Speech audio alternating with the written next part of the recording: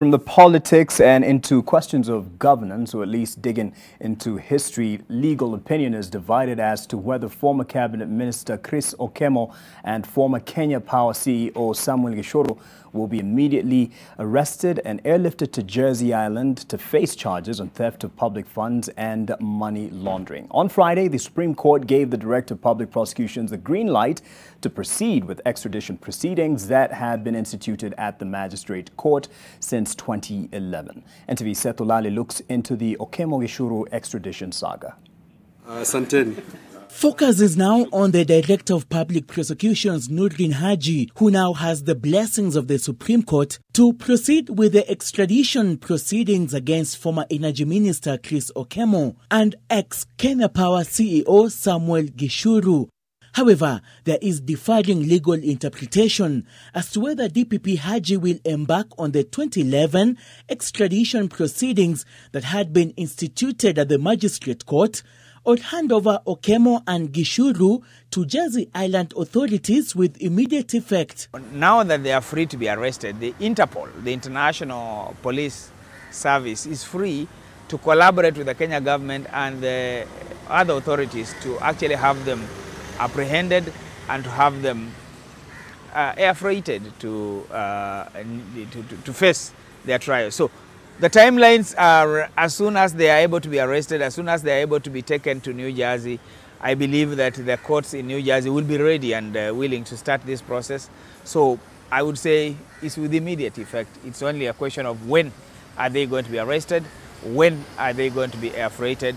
Of course, they need to put their house in order, they need to sort a few things, if they must sort out a few things, but they must now be released by the Kenya government.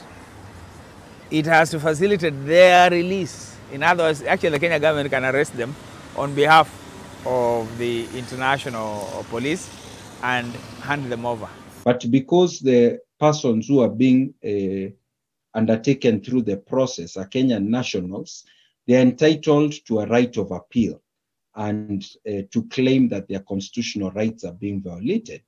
That means that the extradition process may be delayed as an appellate process again begins from the Magistrate's Court to the High Court and even the Court of Appeal.